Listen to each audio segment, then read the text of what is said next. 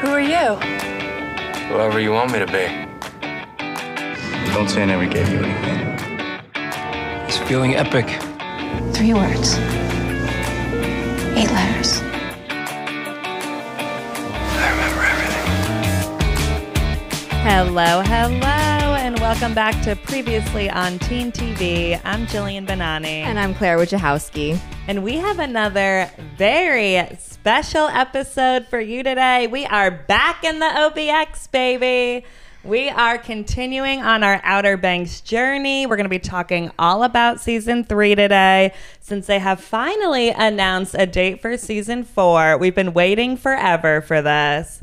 And season 4 will be coming back on Netflix with part 1 on October 10th. Yes, I am so excited. It does feel like we have been waiting literal years at this point. I know. Like, it has been. It has been. I mean, it's with the strike and everything. We've been waiting all summer because this is such a summer show.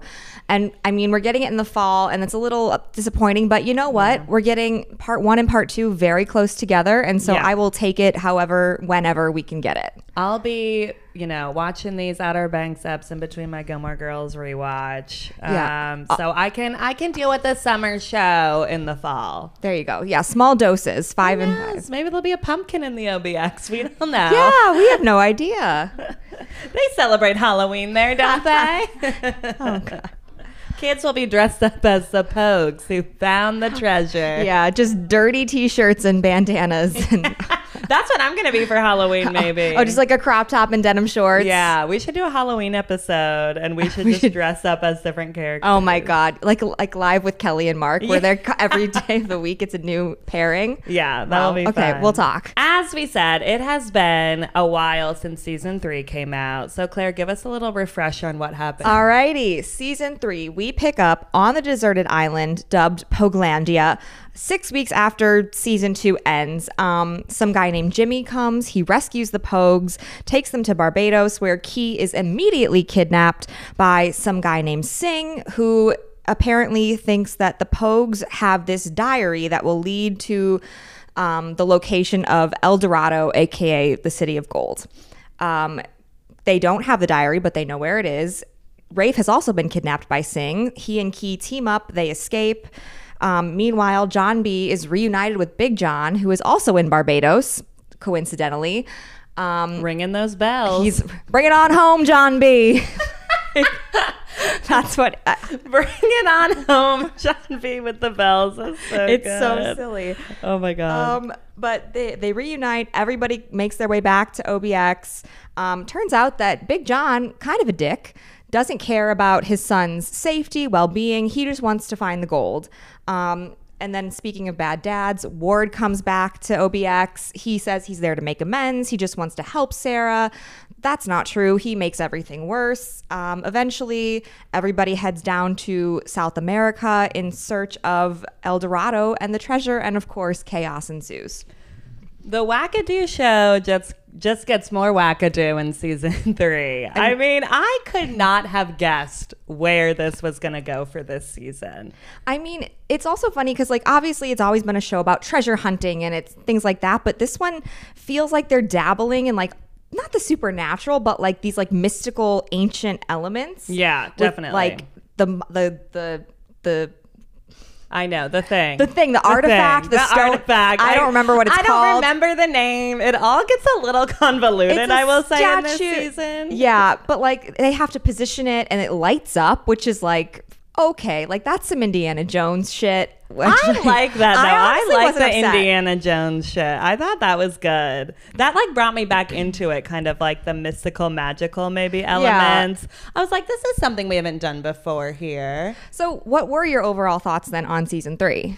I thought it was fun. I didn't love season 2 that much. And I felt like when we came back with season 3, I was like, oh, we're back. Like, this feels fun. This is action packed. There was so much to this season, and I overall I really liked it.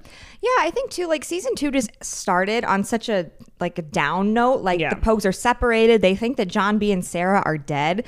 It's like depressing, and the fun of it is when they're all together and they're all interacting. So like the fact that we get 6 of them now with the addition of Cleo all together most of the time, and even when they're fighting, there's still like those intergroup dynamics. Like it's just a step above season 2 for sure. Yeah, and I love that we start out with Poguelandia. Like, how much fun is that? I mean, them on their own little island. Like, that's what I want. I could have watched the whole season with them just on that island. I was like, you can't get rescued yet. I want more of this. I needed more than those 20 minutes. I know. They're sleeping on the beach. JJ made a sign. Like, they're spear fishing. All sorts of crazy shit. It's fun. But even in that first episode, like, we are off to the races. Oh, yeah. Like, we're on the island.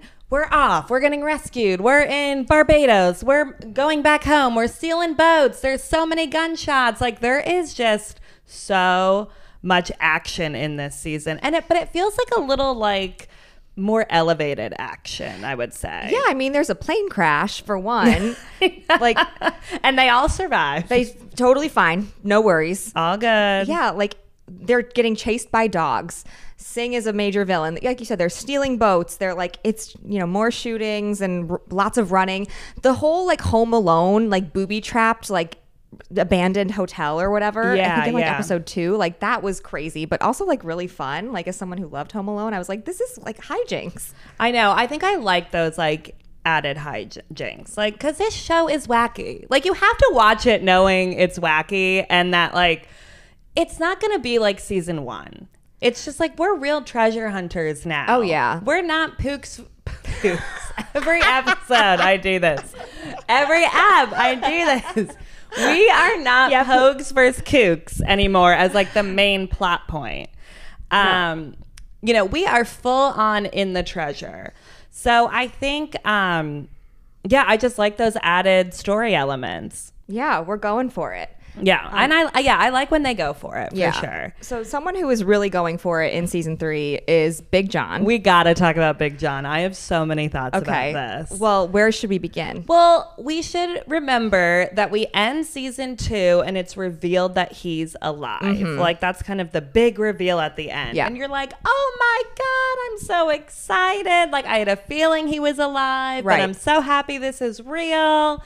And then we get to know Big John in season 3. And wow, I hated that man. Yeah, real shit dad. Yeah, horrible. Like, I think the worst dad. Worse than Ward, in my opinion. I'm saying it. I'm saying it. I think because like Ward, like, he's full of shit. Like Sarah realizes very quickly he's full of shit. And John B, I think because he lost his dad and didn't get to say goodbye, he wants to believe in it a little more. And I think because he has more in common with Big John. Yeah. Like it's harder for him to see that like Big John does not have his best interests at heart.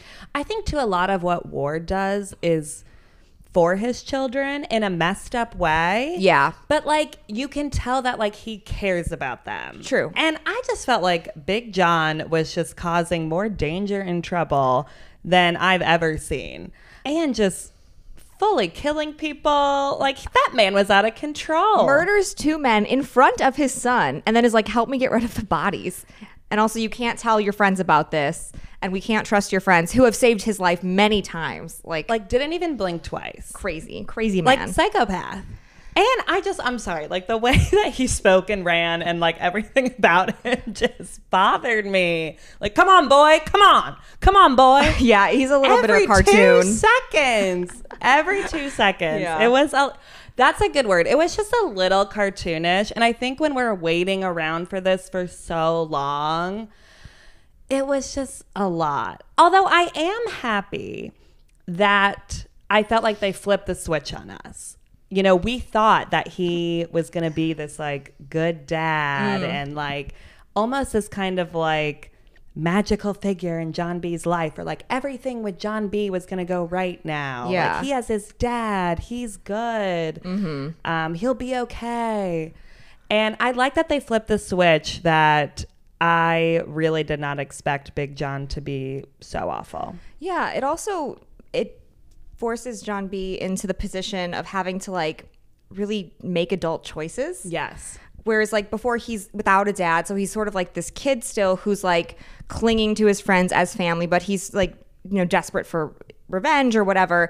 But now he has to choose between his family and his friends who have become his family, and he really has to face this sort of like moral dilemma, which just sort of I don't want to say elevates it, but like it's a harder choice, I think, to like realize that like your dad is not the person you thought he was, and he might be steering you down the wrong path.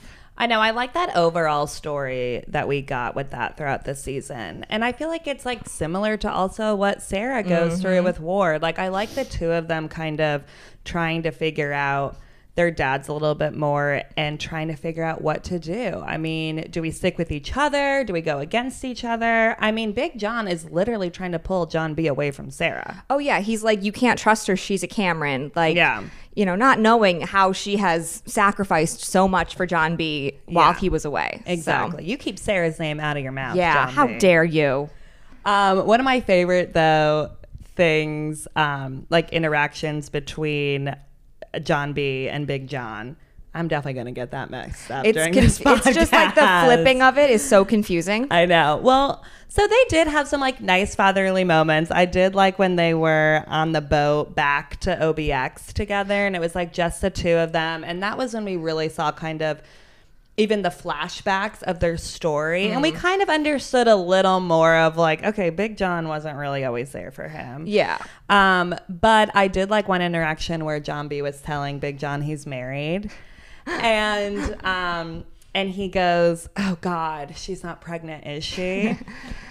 I don't know why that was my Big John impression. That was the worst Big John impression. But he's like, oh no, don't tell me she's pregnant. And John B says, no, we don't have time for those extracurriculars or something like that. But I thought that was so funny because I felt like that was kind of a little like thing about the show. Yeah, it's a little self-aware. I felt like it was the show talking about itself, of being like, this is not all about the relationship. So like, I know you want these like teen drama elements and like relationship drama, but like there's no time for that. We're looking for treasure. Yeah, exactly. We're fighting for our lives here. We don't have time to sneak away. But we did get some relationship stuff this season, some new developments. Should we start with our favorite one first? I mean, JJ and Key finally get together after 3 seasons. Oh my God. That was a slow burn. Not until like the end of episode 9 do they finally kiss. I couldn't believe how long we had to wait for that. I mean, that was kind of crazy. I get relationships aren't at the forefront. I get it. You're telling us that, but I needed it a little earlier. Well, and I think what's frustrating is that they come so close a few times in the earlier half of the season. Yeah. And they get interrupted or somebody pulls away, and then JJ freaks out and pushes Key away. I know. And she tries to call him on it, and then she's like, fine, whatever. But, you know, he shows up for her. He rescues her, and they actually, I love it. Like they say, I love you before they kiss. And like, that's like I think it's right for them. Yeah. Well, we really see like their friendship throughout the season, especially early on, like in Poguelandia, they're together, like fishing. You can tell like there's this like deep bond between them. And then Pope comes in and blows that up, which really annoyed me. Like, just get out of their business. Like, you had a little thing with her a while ago, it seems. At least for us, that was several years ago as viewers. And, like, we just do not care anymore. I mean, I will say, in fairness, like, JJ tries to talk to him about it, and Pope's like, it's fine, it'll be fine, I just need time. So, That's like, true. He is trying to be like, I'm not going to stop you. It's just going to take me some time to adjust. Well, also, all this has only happened over the course of how long? I know. It's been years for us, but this was like okay, they were on that island 6 weeks, at least 6 weeks. Who knows? How did they have water? What are they doing? We can't ask these questions. Save it for the as-ifs. Yeah. But we see that a lot when they have to leave Key behind. Yeah. When she's kidnapped by saying they have to leave her, and like JJ is the one who's like so distraught over it. Like the rest of them are like, you know, she's tough, she'll be fine, we'll figure out a way, we'll come back for her. And JJ is the one who's like constantly pushing them to go back and get her. And he did the same thing with John B on that boat too. He was like, we are not leaving Barbados without John B. Meanwhile, Sarah Cameron's like, let's go. I was dying. I was proud of her in that moment. I know, I was too, actually. Yeah. But yeah, JJ doesn't leave any Pogue behind. No. That's why we love him. I'm very happy we got their relationship, and I mean, I hope we get more. Like, that can't be it. I need more of it for sure. No, we barely got any of it. We just got the build and then like one moment where they're like kissing. And then in the finale, they're not really romantic at all. They're in the same space, but they're not like talking about their relationship. I think we all just want more because they're an interesting duo. Yeah. Like, they're very different. Yes.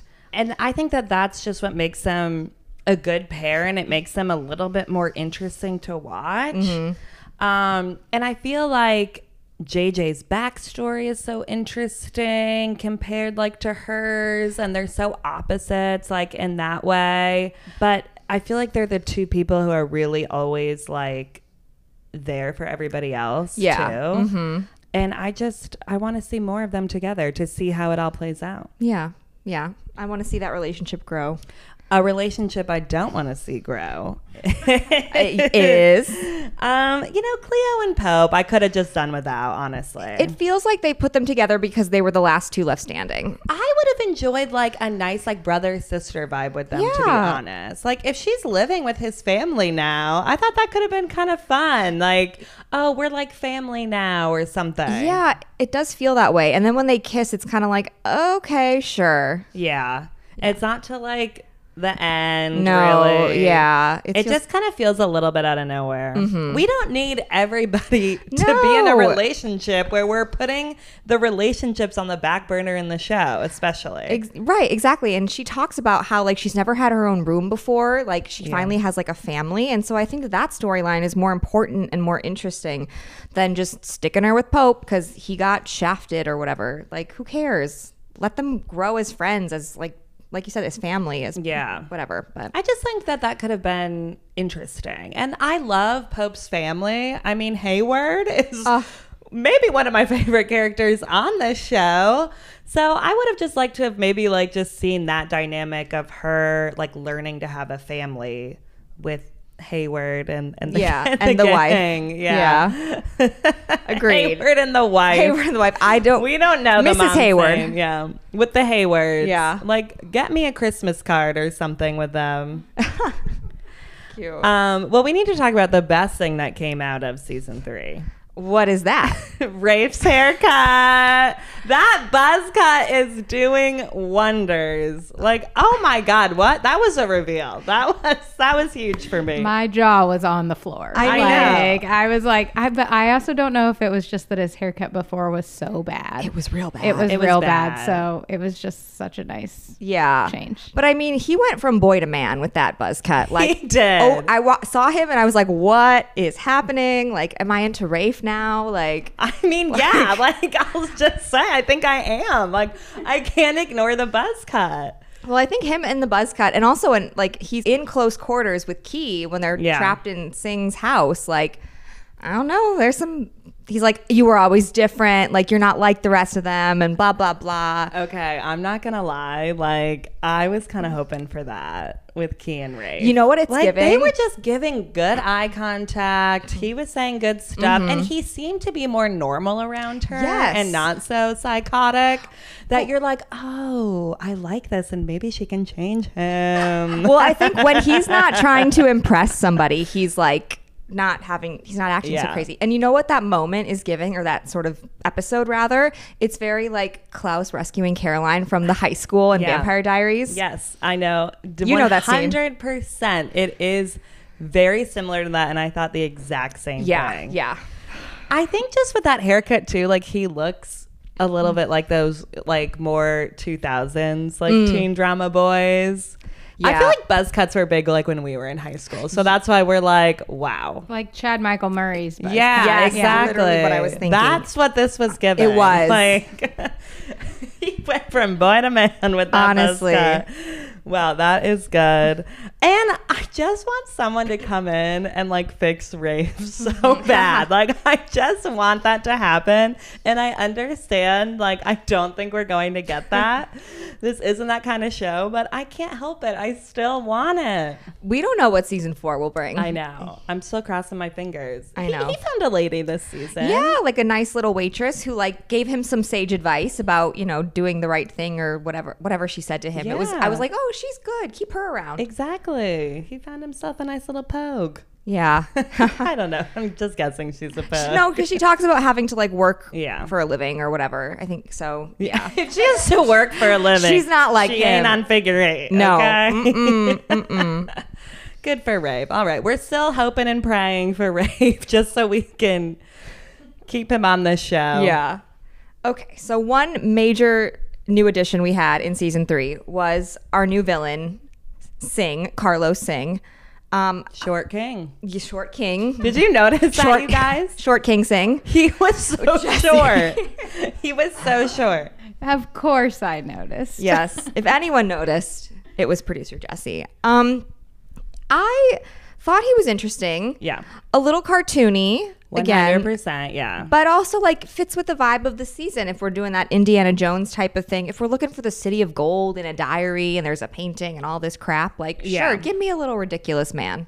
Well, and I like that we had like a main villain this time. Like we had one main person to fear. Yeah. There wasn't like all these people or like a thing that we're scared of. Yeah, like it was always like Ward and then plus somebody else. Yeah, there like was always Ward, like multiple people in other seasons. and like Limbri and like Ward and the mysterious like drug dealer guys. Like it was always like unknown. I don't even remember. But yeah, you're right. We had one guy who everyone was afraid of. I think I just wish though that like we just heard about Singh for a while. Like, ooh, he's mysterious. Like, we don't know who he is or what he looks like yet, but we just keep hearing about him and everyone is telling us how scary he is. Like, and then I wanted a big reveal because he comes out in like episode 1. Yeah, I mean, he's the one that he gets kidnapped, taken to his compound. Yeah. Where there are like attack dogs. The compound's terrifying. Scary. And we know right off the bat that he is scary because he kills Jimmy. And we hear that, and that's like, we're like, shit, that man means business. I think that is why I liked him too. Of like, he is scary right off the bat. Yeah. Like right away, we know he is killing people and he takes like no prisoners. Like that man does not have a heart. Correct. Or a soul in his body. Yeah. He is just all about this treasure in El Dorado. I mean, one thing I do want to call out, because I found it to be deeply unsettling, is the fact that when Key gets kidnapped, presumably he's looking to kidnap all of the Pogues, right? Like he's trying to capture all of them. Yeah. She gets taken to his compound and she's in her dirty clothes and she gets like locked in the bedroom. There's in the wardrobe is like a bunch of red silk dresses. Yeah. For her to put on, and they're like slinky, like kind of sexy dresses, and it's like, this is, you just have this on hand to give to your teenage captive, like multiple sizes though. He had multiple sizes for her to pick from. But he was anticipating capturing a woman and putting her in, like that felt like some weird like Bond villain shit to me, like that you would see in that type of movie. And I was like, they're still teenagers, like maybe not. Like, I know. Season 4 I'll give you a pass because they're older, presumably, but like they're still in she's like a junior in high school. Didn't love it. Fair. I felt like they were just throwing so much stuff at the wall to be like, he's scary, he's terrifying, like we don't know what's gonna happen, and they were like, we're just throwing everything out there. I feel like in that moment, that was when I was like, oh shit, this guy's like creepy and scary. Like, what is he going to do? I'm not sure. Rafe better get her out of there. Honestly, yeah. She's in better hands with him. Like, she takes her chances, too. She's like, you know, the better the devil you know, so. Ooh, the better devil you know. Yeah. Wow, love that. I don't think I've heard that. All right. We're learning things. Well, as we've talked about before on our previous Outer Banks episodes, there are a lot of dramatic, over-the-top moments on this show. So what would you say were some of those most dramatic moments of season 3? What stuck out to you? I mean, I think the big one, it has to be in the finale when Ward sacrifices himself to save Sarah. I mean, it's in slow-mo. I know, right? Singh is dead, but his henchman comes out of the jungle. He has the gun on Sarah, and Ward recognizes what's about to happen, looks at Sarah, smiles, and then runs at this guy, gets shot, and like attacks him and tackles him over the cliff. That was a big moment. And just like a moment that we've kind of been waiting for. I don't know, waiting for is the right word. I mean, it felt like, this season was about Ward trying to redeem himself. And at the beginning of the season, it does seem like he's genuine in that. He's trying to sell the cross or donate the cross to a museum to make up for everything. He's trying to help the Pogues get to South America to prove to Sarah that he's a good guy. He gives her the condo, etc. And then again, he can't help himself and he betrays them and is going to kill Big John. But then when his daughter's in danger, finally, it finally clicks in his brain. Like, he steps up. Yeah. He finally does it. He steps up. He saves Sarah. To me, Ward is redeemed. Okay. I mean, I just feel like we saw this journey. I felt like he was trying this season. Mm-hmm. He hugs Rafe. Rafe just wanted a hug. Yeah. He saves Sarah, who he's obsessed with. Yeah. But I don't know. I feel like it was just a good journey, I think. I do believe he's actually finally dead. I think so too. I mean, they showed him fully like falling over the cliff. Like, that guy's dead. I feel like they even like showed the body this time. Yes, they show. Like, if any question is lingering, Ward is dead. You never know with this show. I know. But I think it was a good way for him to go out. Yeah. I mean, is he redeemed for like everything that he did? No. But I feel like at least he went out more on top. Yeah, he went out trying to make amends by saving his daughter and also her boyfriend and everybody else all those Pogues. Exactly. Yeah. Isn't it like the bare minimum though to like? Well, I agree, but sacrifice I your gotta life say, if your Big John daughter's was like barely sacrificing Yeah, himself I'm for not these saying kids. he's Big good John either, threw a but- flare. Like, come on, dude. Again, when I'm comparing Ward to Big John, Ward wins in my opinion. Yeah. I think I just like that actor. Yeah. I also just liked Ward as a character, so I am kind of sad to see him go because I do feel like when he showed up, you were like, oh boy, what's gonna happen? Like, he's so like sneaky and smart about it and manipulative, and you don't really know what he's gonna do because he still loves Sarah. So it was always like, oh, what's gonna happen next? So I will kind of miss that element a little bit. Yeah. Unless he comes back. All right. So what about you? Did you have another big shocking moment in season 3? I mean, I gotta say, I did not see coming Topper burning down the chateau with the Pogues inside of it. I was floored. I feel like that's something Rafe would do, but Topper, I was really floored. And I thought that we were headed towards Topper getting in the group.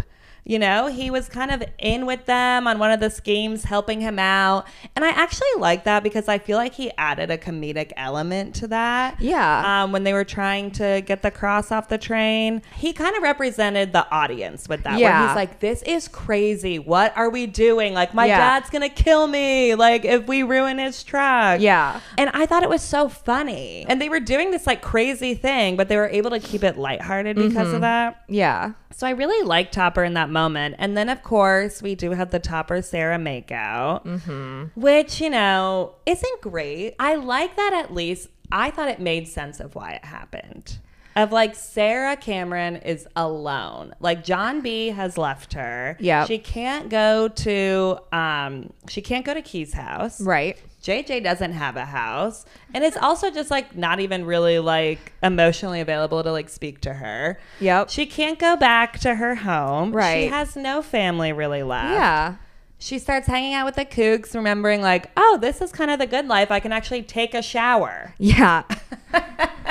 Like, no one's shooting at me. Exactly. Yeah. So I kind of get in that moment of how that happened. I liked at least that it wasn't just out of complete left field, I thought. I agree. I kind of wanted it to be selfishly like, oh, they almost kiss and then she pulls away. Yeah. Like if she had come close and then realized in that moment, like, no, like this is just like me falling into something that's familiar when I'm feeling low, like, and then stopping herself. I wish they hadn't fully kissed, but I get it because that's what pushes Topper over the edge when she keeps using him. Like I will say, Yeah, she does. in his defense, she uses him and manipulates him over and over again, all to help John B. And so Yeah. I'm not saying it's okay to burn down John B's house with people inside of it, but I get why he's angry.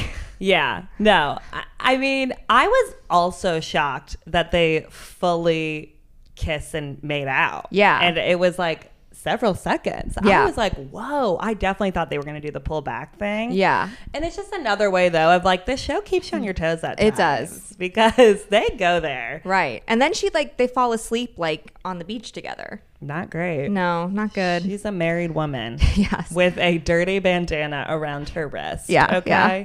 But yeah, Topper burning down that chateau. Wow. I mean, that was wild. I was truly shocked by that moment. Yeah, I not so much if it had been the empty house or if he had like burned something else, I'd be Yeah. like, not great, but like fine. But when he sees them inside, well, he sees them like about to have sex through the Yeah. window, and that's really what triggers him. So again, he pulls a full Rafe Cameron and, you know, turns into an arsonist. I just didn't think he was that psychotic. No, because I think with Topper, you're like, he's angry, he's sad, he's maybe a jerk, but he's not like mentally unstable. Whereas Rafe, you're like, he's got problems.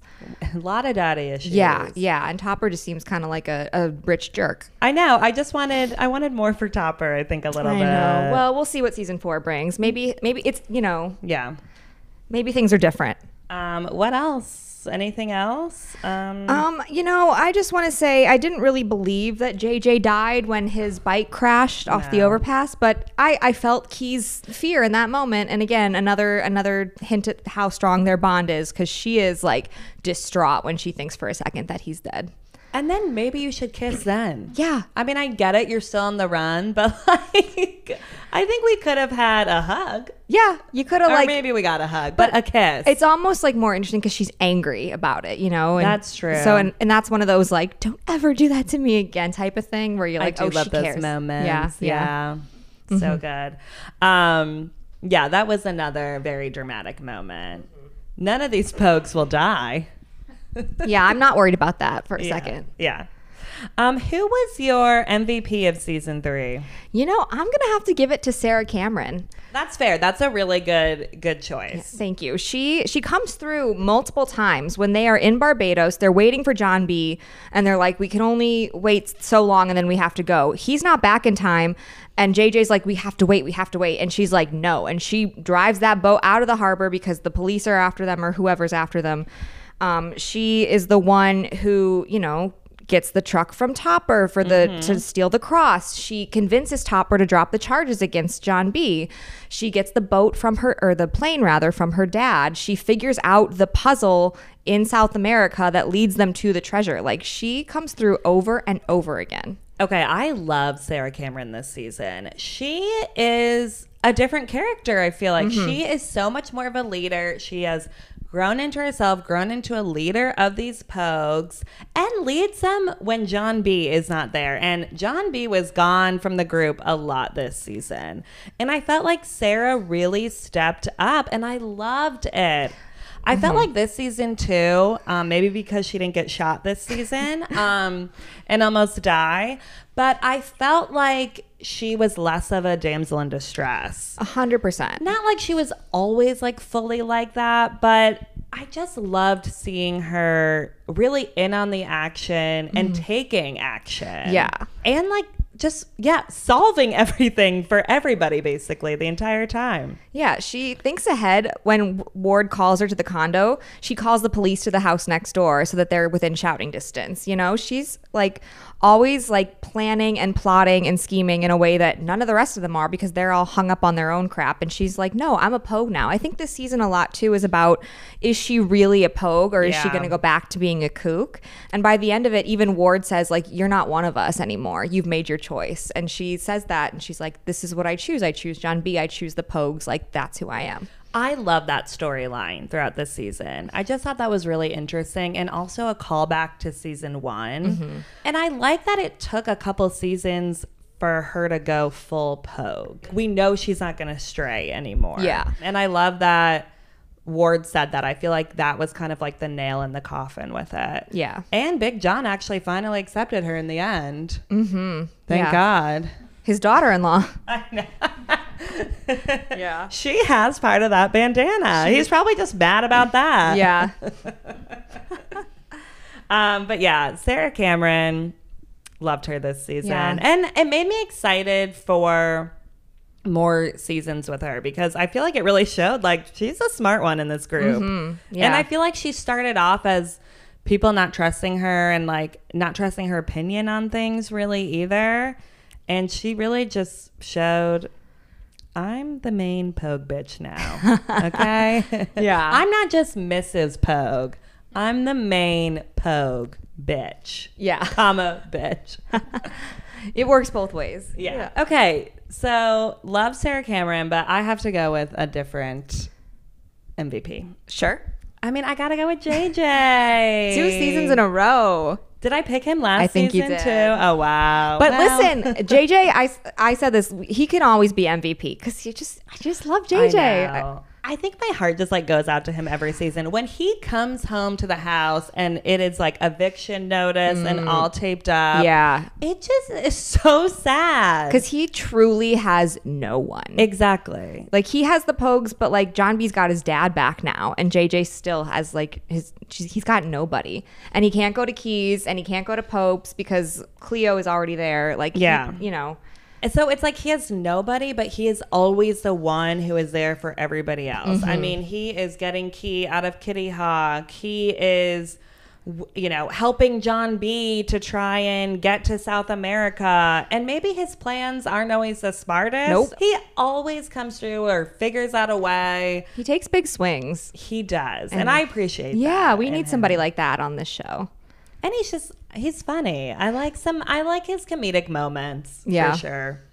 I think like he kind of adds that to the group and it's needed. Like I like when the show is a little more lighthearted. Yeah. And JJ is the one who brings that for the most part, I think. Yeah. So shout out to JJ forever. I just want him to have a mom. Yeah. Can we see JJ a little happier in season 4, please? Please. Yeah, I know. Give It's this man like some peace. it's too sad. I know. So I guess before we can see if JJ's happy in season 4, we should talk about the ending of season 3. Well, we definitely got to talk about this because what an ending. We finally got some gold. We did. They finally win. They get the gold. They get to claim it for themselves. Nobody steals it from them. And they get recognized for their efforts. I was surprised, actually, that they actually got some gold. I mean, did you think that it was really going to happen? No, I thought that somebody was going to take it, either Ward or Singh, or like, I don't know, the government was going to confiscate it because technically it belongs to wherever they are in South America. But, you know, they bring it home to North Carolina for whatever reason. And It felt really good that nothing went wrong in the end with that. Like, finally, you know, we got some happiness. We needed it. We got 2 dead dads, but we got the gold. Screw those dads. They sucked anyway. Honestly, yeah. Not a good dad on this show. Nope, not a one. Well, except Hayward. Okay. Yeah, Hayward. Sorry, Hayward. It just was... I feel like I was giddy with joy. I couldn't believe it. I was so happy. Well, we should also note that there is a time jump, a significant time jump. 18 months. 18 months after they leave with the gold, we see them and they are being honored by the community. People are applauding them. They look dressed up. Yes, they're clean. JJ's in a leather jacket. We love this. You know, Pope's in a suit. Everyone looks showered and fresh as a daisy. We get a little exposition dump about where they are in their lives now. Pope's going to go to school. Key's saving the turtles. JJ has the charter boat. John B and Sarah are running a surf shop. Great. All seems well. I like that we got a quick line of like where everybody is too. But I will say I wanted somebody to show up in like a fancy car or something. Like show me the wealth, you know? I know they're so responsible with their riches. Show me a home, like show me something. I wanted to see the wealth for sure. I'm like, we have seen them unshowered for 3 seasons now. Dirt all over their face, running all over the place. I wanted to see a nice big TV. JJ needed a new hot tub, like something a little more than that. Yeah. So I'm definitely hoping like we get something. It'd be nice to have they need homes, first of all. Yeah. Like, where do they live? Well, I like though then that they didn't give us everything. Yeah. They gave us kind of a little tidbit of like where everybody is now. And then we're starting a whole nother story, it seemed, right there at the end. They threw that in like the last couple minutes. This weird, creepy man comes up to them at the ceremony where they're being awarded, acknowledged. Yeah, it's we don't unclear. know. It's just they're just saying good job, kids. Basically, The town is finally embracing them. Yep. After the cops have chased them around for 3 years. And yeah, this old creepy man comes up and says he has this journal, and turns out it's Blackbeard's. End of show. So good. I loved it. I love that we set something up already. Yeah, were you shocked that the show is not ending here? You know, yes and no. I think like it would have felt like a good conclusion because they did end it happily. Yeah. And we had this time jump. I would have like if it had ended, I'd be like, great. Like they figured it out. They're set up for life, whatever. But at the same time, it's popular and it's fun. And so like I think as long as people are still watching it, like I can see why they're going to continue to make more and more seasons. But I do worry about like how far can you take it, you know? Yeah, no, I agree with that. I think I was just shocked that we were ending it at a place where they found gold and we're setting up another story. Like I just did not really see that coming. Yeah, at the same time, because it's sort of the first time where they've really wrapped up something. But yeah, we get the start of something new, as Zac Efron once said. We love the start of something new. You know, I started to say that and I was like, oh God, a song from High School Musical. We love High School Musical here. Too. We look forward to covering it. Yeah, special for the Patreon. So we've seen 3 seasons, more to come. But how would you rank these 3 seasons? I would have to go season 1, season 3, season 2. So 1 is your top. 1 is my top because I think it sets everything up.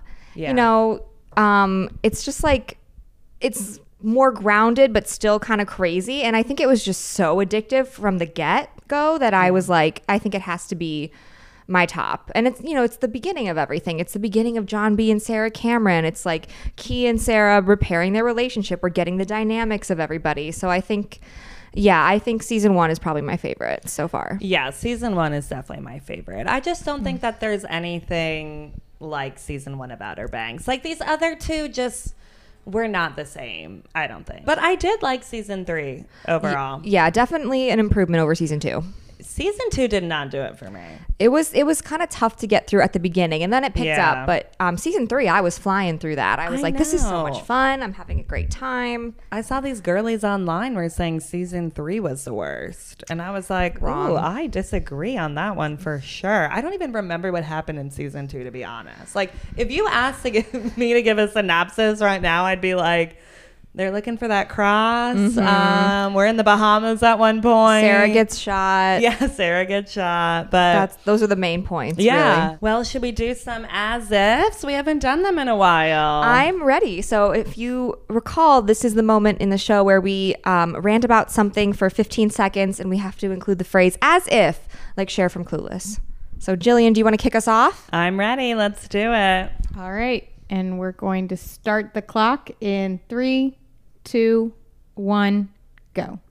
Sarah Cameron coming back to the OBX and is still in the outfit from Poglandia, as if. That girl survived a plane crash, being shot at in Barbados, and she still can't get a new shirt?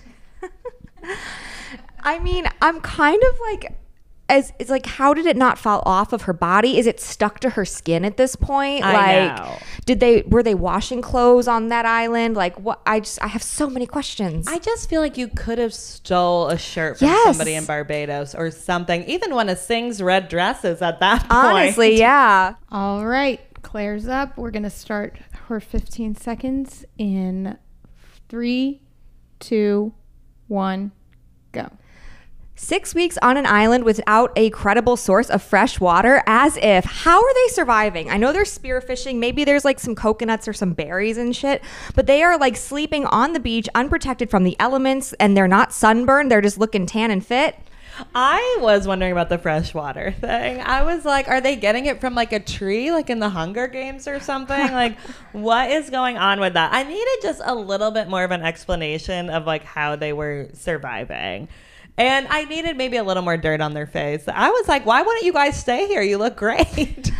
I know. I mean, like, I guess we're meant to believe that they're like washing themselves in the ocean, but like still, they're not like, I don't know. What even more floored me though about Poglandia was they're all there playing a game at night after 6 weeks together on this island. Oh, I'd be done. I'd be like, I don't want to speak to a single soul for months. I needed like a fight to break out or something. Like I just needed something like that because I was like, this is the craziest part. They're just playing games here together all night. Yeah. No other form of entertainment, not even a book. There was like literally no conflict in any way. They were literally living their best lives on this island. They for once weren't being like shot at. I know. God, I could never. I would perish after like a week.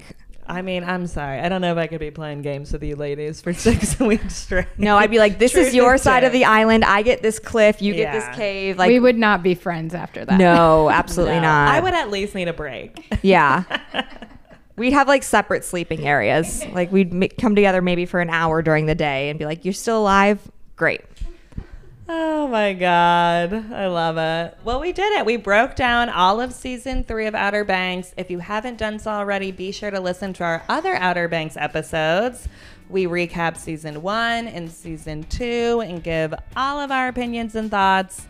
So be sure to check that out as well. Yes, and come back because we will be talking about season 4, part 1 after it drops. You can listen to that episode, this episode, all of our past episodes, wherever you get your podcasts. And please remember to subscribe, rate and review us, give us 5 stars. You can also find us on TikTok, Instagram, and YouTube at previously on _teen TV. Thanks for listening.